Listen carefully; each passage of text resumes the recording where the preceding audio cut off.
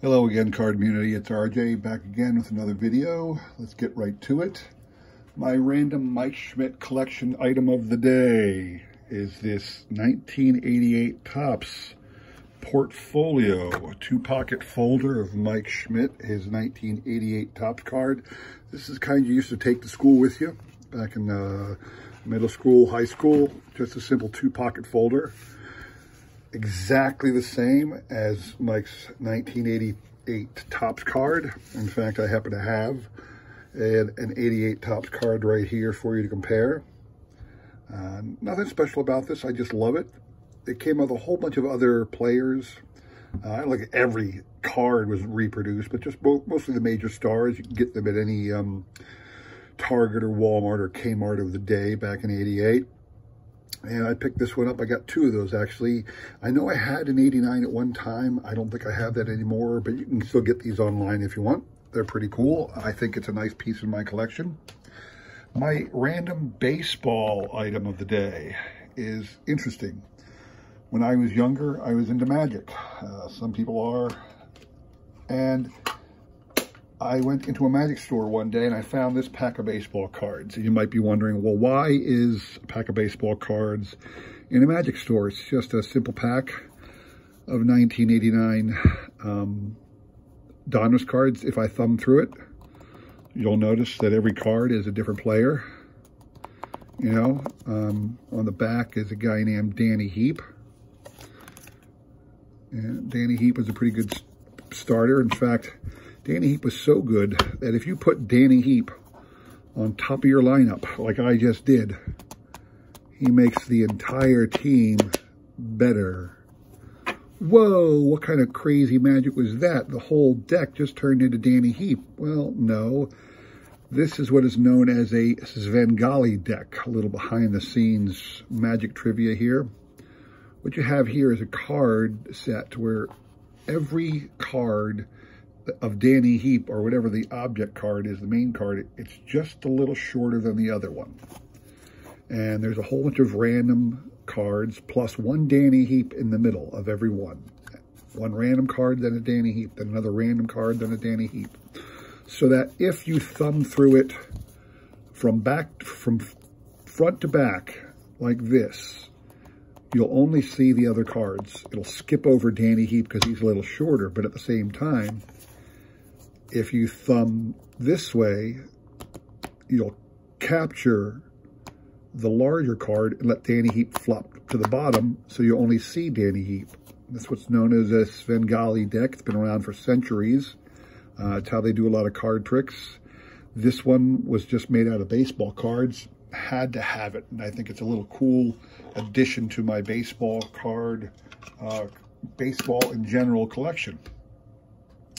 Today's trivia question. Today's trivia question is based upon this guy here. This is the prize to give away. A 2020 Topps Project 2020 card of Mark McGwire. Obviously, it's based on his 87 rookie card. This is card number 276 out of the Project 2020 set. Art by a guy named Matt Taylor. When I bought these last year, I'd always buy the bundle. They'd sell them they'd release 3 cards on the same day, and you can get it as a bundle or each card individually. I'd always get the bundle because I always wanted 1 or 2 cards, but not the third, or just 1 card and not the other 2. But I figured, well, I might as well get them all. I'm not a big Mark McGwire collector. I don't necessarily care for Mark. Not that I have anything against him. I'm not interested in collecting his stuff.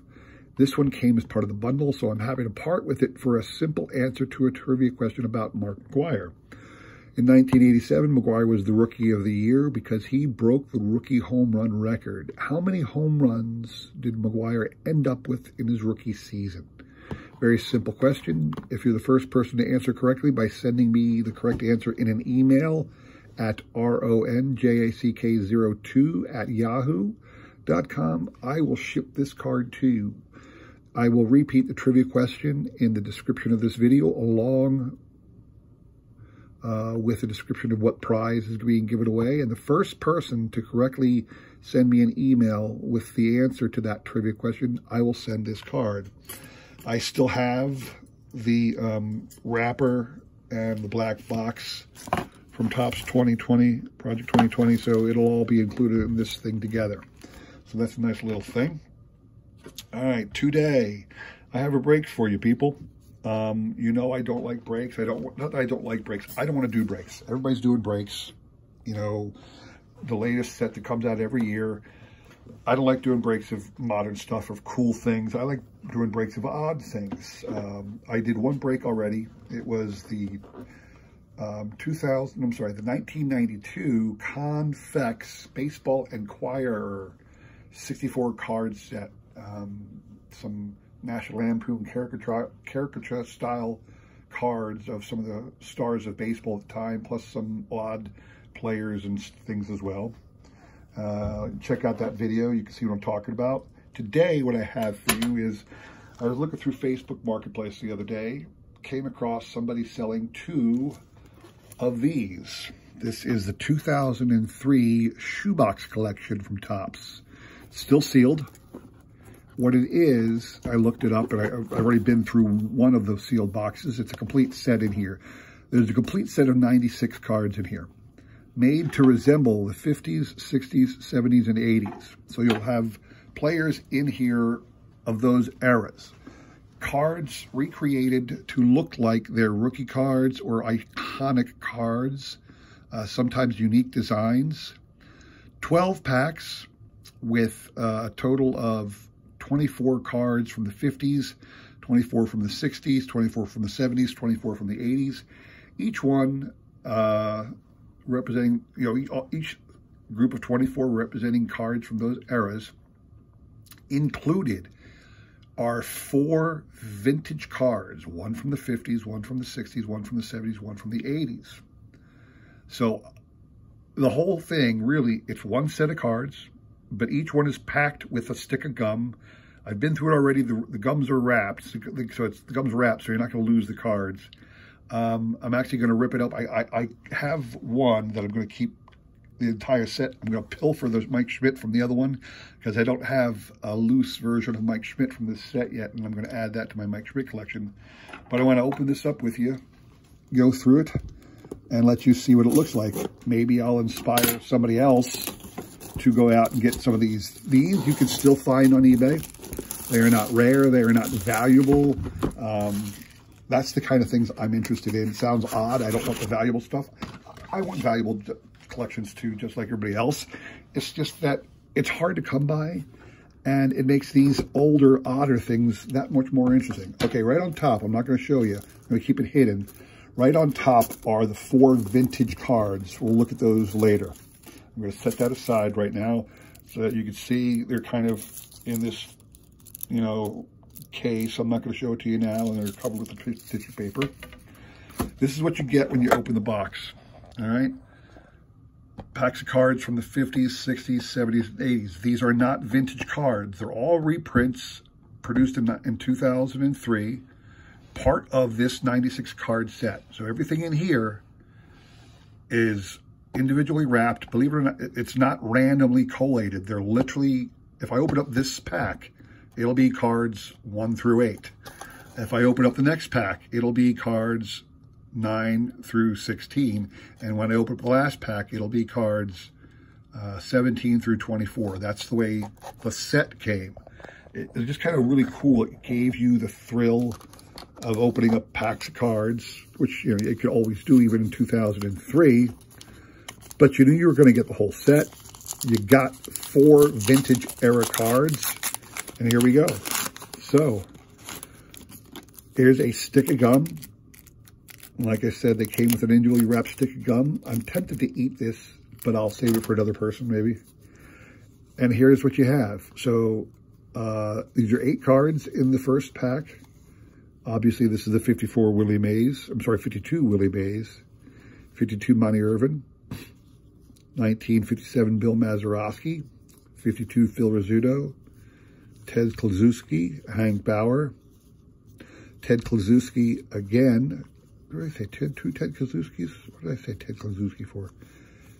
Oh, Hank Sawyer, Hank Bauer, Ted Kluszewski, then Robert Roberts. Each one has, to distinguish it, from reprints, it has a little gold foil that says, you know, Topps Shoebox Collection. So you know it's part of this set. And if you look at the back, it literally is produced to look just like the original card. So it has the original number from the original card, but on the side, it has this little thing down here. And it tells you that this is card number 8 of 96. So if you look, these are all, like I said, cards 1 through 8 of this set. And I'm going to take some quick time here. We're not searching for anything like I was with my last rip. We're literally going to open up an entire set because that's what's in this box. It's just a fun little rip, something I thought was really cool. And I want to show you at the end, we'll show the vintage cards. So still some 52s. Red Shandis, Al Shandis, Bob Feller, Duke Snyder, Bobby Thompson, Hoyt Wilhelm, Johnny Padres. These were 53s now. Johnny Padres, Whitey Ford, and Ralph Kiner. I'm also a Hall of Fame collector, meaning I like to get one card of every Hall of Famer. I'm not going to find a card in this set that I don't already have any Hall of Famer. I already have every Hall of Famer in this era. An original card or a reprint card, like these would be reprint cards. A lot of my cards are reprints, like my Mantle card.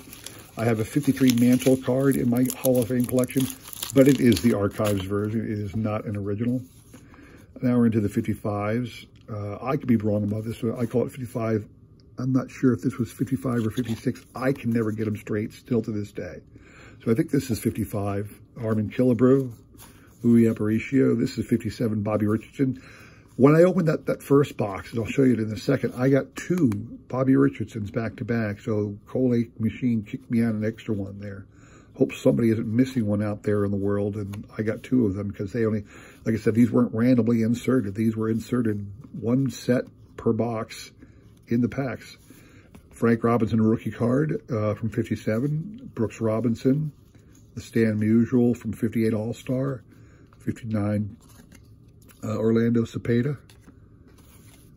Very nice. Those are your 50s style cards. Like I said, these are the 24 from the era of the 50s. Moving on, the era of the 60s. I don't think they ever duplicated any players, so you're going to get somebody new here. Here's a stick of gum again. Willie McCovey. There you go. I got, oh my word, I got, boy, I'll talk about the collation. I got 3 Murray Wills in this pack. And again, they're only supposed to be 1 per pack. You're not supposed to get, and they're not original, you know, they're not like they accidentally stuck an original. No, it's 3 of these copies. So somebody out there is missing their Maury Wills, give me a call. I have it. There should only be 1 per set. Juan Marichal, the Yastrzemski rookie, Boog Powell from 62. The Stargell, they said that any rookie card that was multiple things, this is the 63, or should I say the 64 Willie Stargell. This was a 4-panel card, 4 pictures. And they simply taken out the 1 person and make a card of his own. Here's Bert Campaneris. Here's Tug McGraw, was on 1 half of this card from the Mets in the rookie season.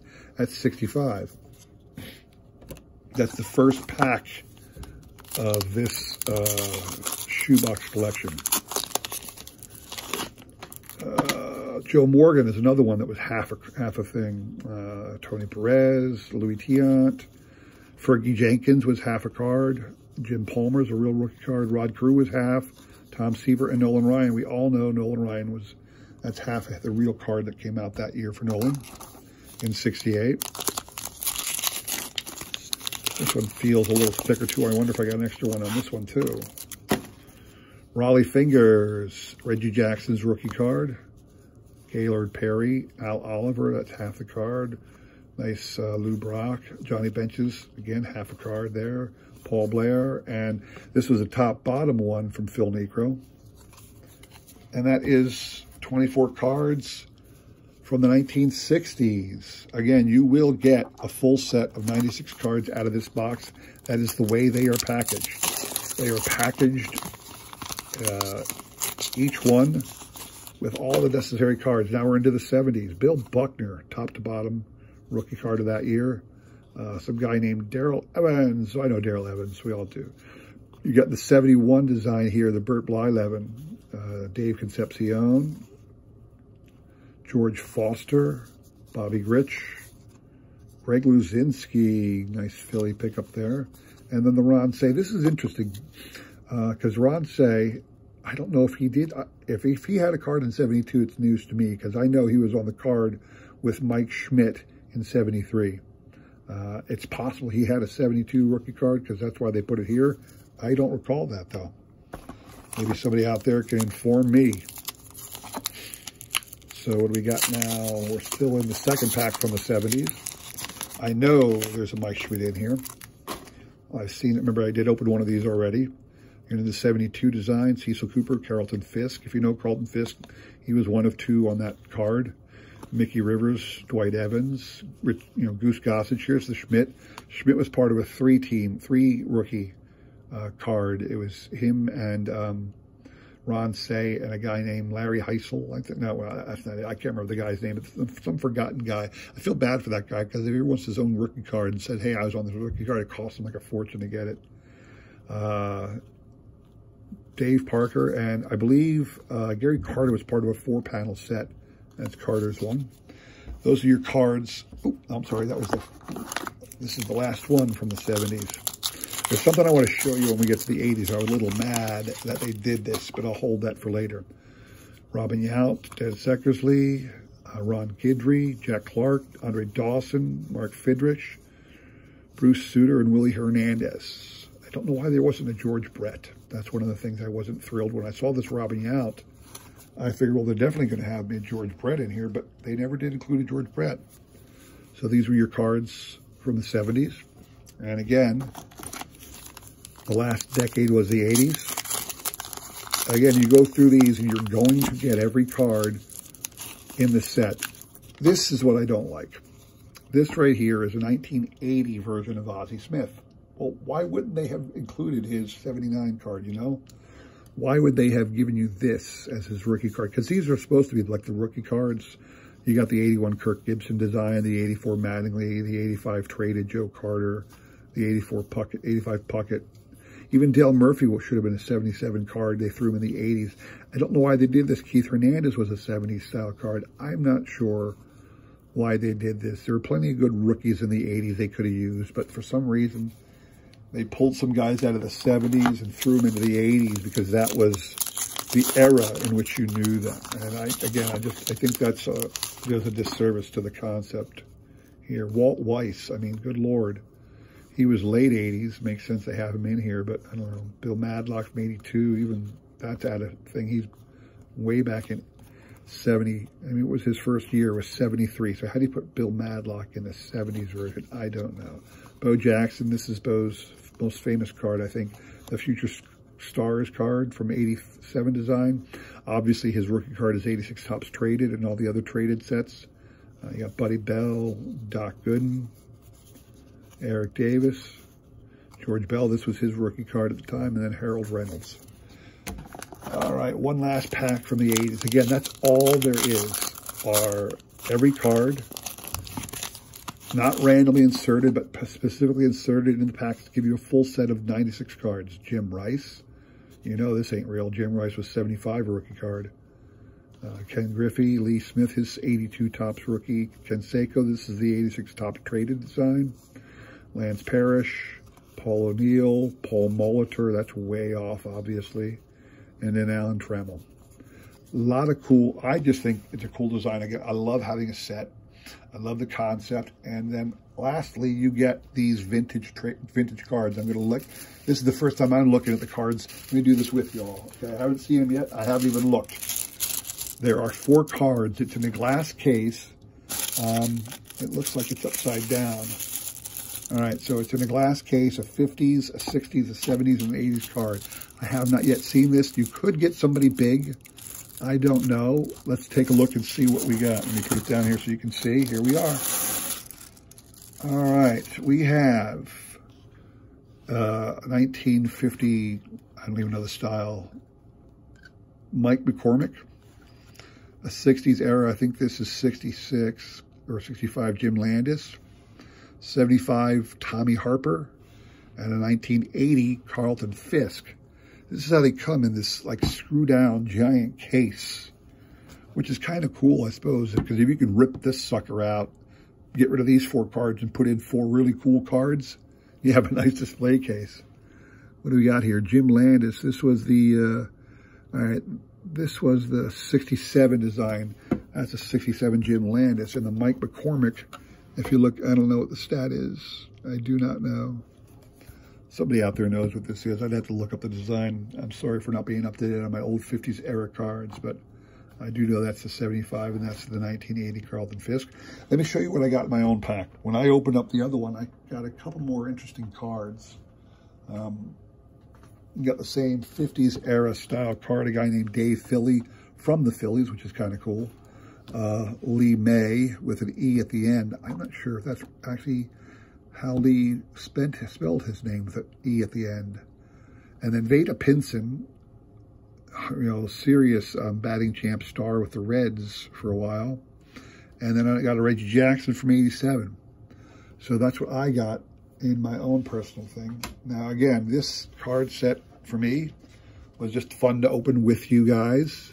I'm literally going to steal out of it the Mike Schmidt card because I'm going to put this in my own personal Mike Schmidt collection. I do not have the Topps 2003 Shoebox collection Mike Schmidt card.